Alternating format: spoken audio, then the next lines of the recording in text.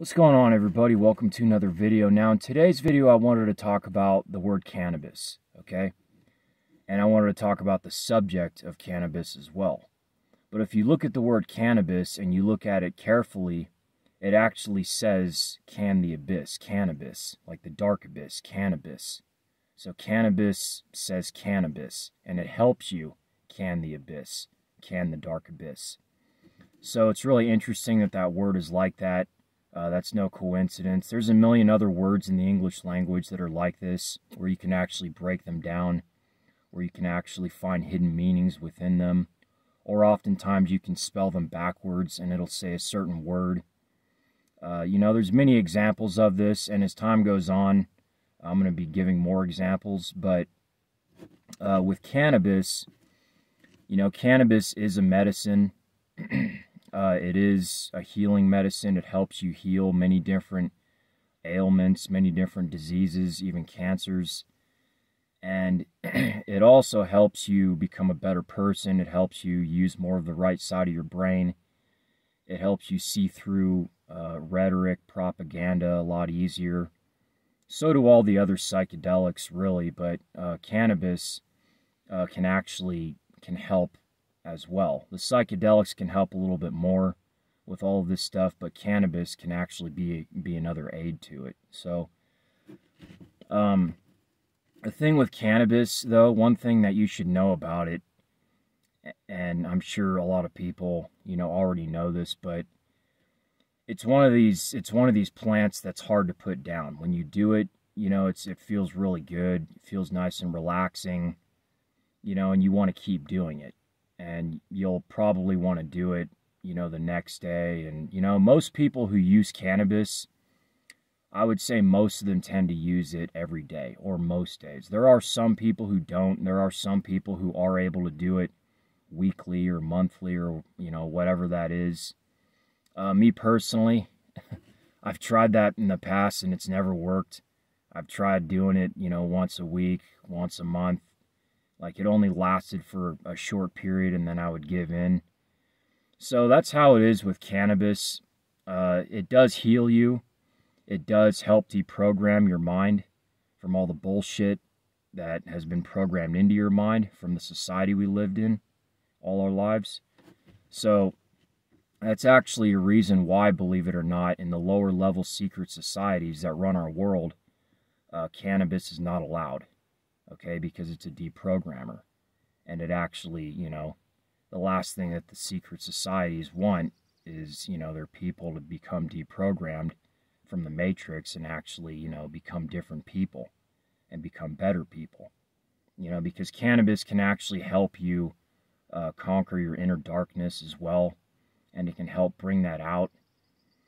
And, there's many different uses of cannabis. It's been used for thousands of years. It's a medicine that works better than pharmaceutical drugs. That's the real reason why it's been illegal all this time. It also helps you spiritually.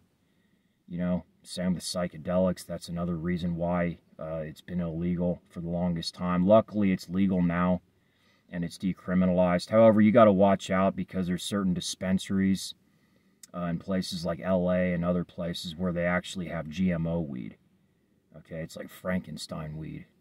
And it can actually do the opposite for your health. So you want to make sure if you're going to smoke weed, if you're going to use cannabis, you want to make sure that you're smoking real cannabis, real weed that's grown properly from the ground, preferably weed with seeds in it. I tend to find that weed that has its seed in it tends to be more powerful, more potent, more medicinal. More CBD, stuff like that. So these are all things to keep in mind when it comes to cannabis. Currently, I've been using cannabis these last several years. It's really helped me a lot in a lot of different areas of my life. It has, however, become kind of a crutch, especially like these last 3 years. I've been using it almost every day, most days. I've taken some little breaks off here and there, like a week, close to 2 weeks, but unfortunately, it's been something that has been hard to let go. And, you know, a lot of it has to do with the ways of this world, how fucked up everything really is. You know, and luckily it's really like the only crutch that I have. I stopped drinking alcohol a long time ago. I don't use any hard drugs or anything. You know, and as I've mentioned, I don't eat animal products or any chemicals, pesticides, anything like that. I'm mostly raw. So, luckily this crutch that I have with weed, it's like the, you know, it's really nothing to worry about compared to all the other crutches. I mean, cigarettes are way worse for you. Fast food is way worse for you. Everything else in our society, even in video games, are way worse for you.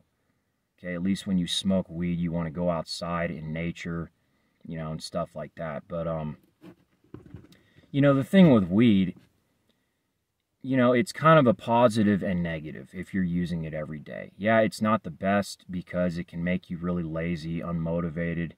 It can make you not want to do things, not want to go toward your goals as much. You know, so it does have that effect.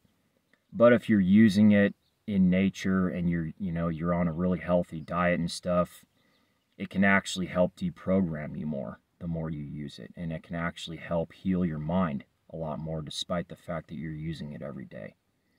However, you know, I mean, psychedelics can do the same thing, and they're actually, you know, psychedelics you can't really use every day. It'll lose its effect.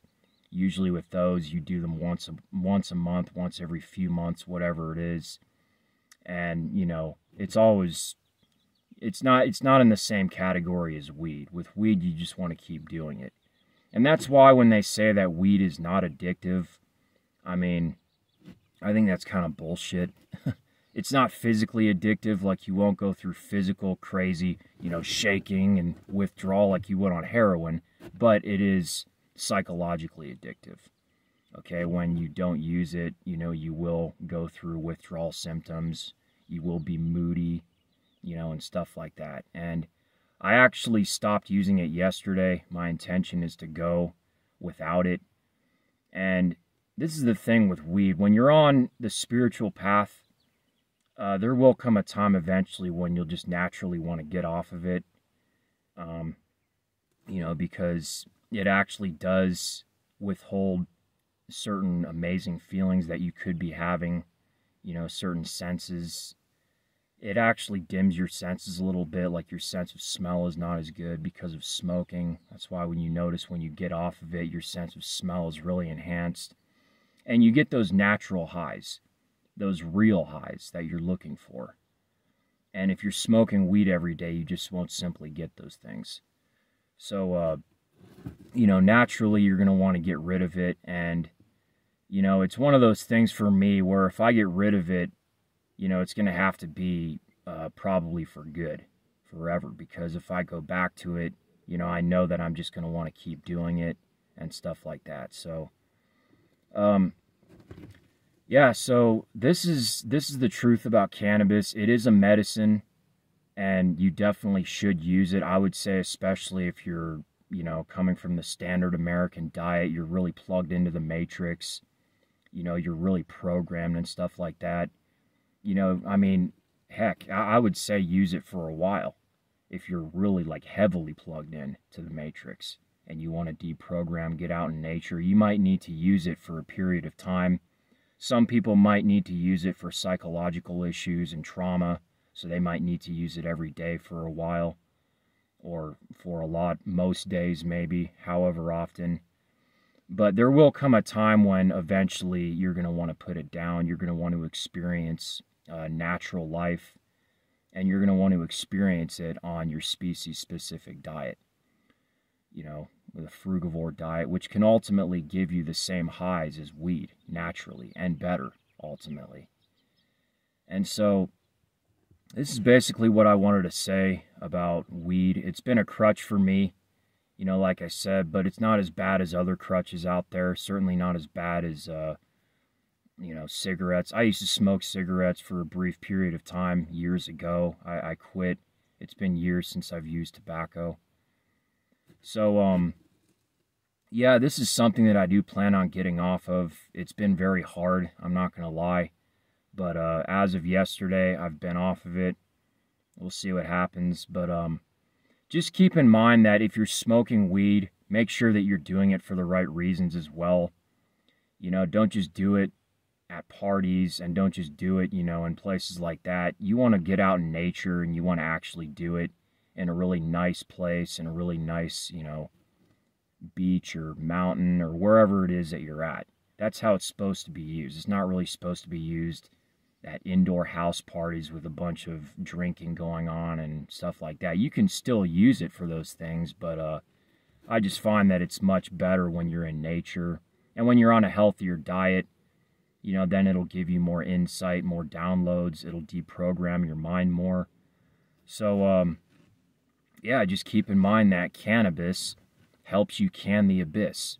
It helps you can the dark abyss, and it helps you on your journey. But like I said, eventually there will come a time when naturally you're probably just going to want to put it down, and you're going to want to experience the natural highs and stuff like that. So just keep this in mind. I hope everybody's taking care of themselves, staying healthy, whether you're smoking weed or not. Hopefully that's all you're doing. Hopefully you're not drinking alcohol, which is way worse for you. Hopefully you're not smoking cigarettes, you know, and stuff like that. So, yeah, I hope everybody's having a good day, and I hope everybody gets something out of this video. All right, take it easy.